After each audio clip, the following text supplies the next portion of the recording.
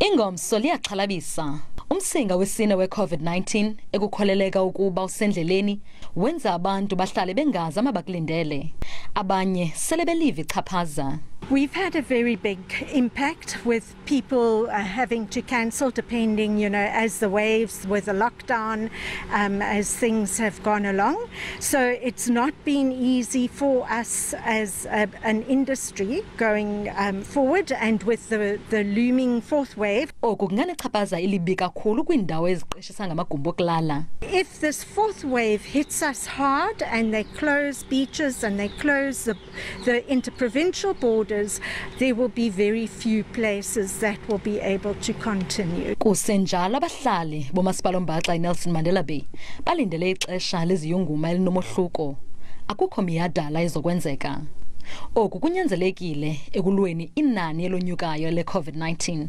With the COVID-19 fourth wave remaining an imminent threat in our society and country, we have sent a letter to all our events organizers to recommend they consider postponing or cancelling the events in our region due to the resurgence of COVID-19 infections.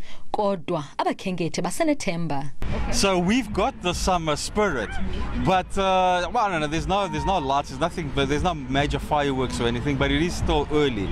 We did see people that were kind of having a bit of a good time. It's not that people aren't having a good time. Yeah, it is a bummer that we're not going to get, the normal lights in the opening of season and all of that.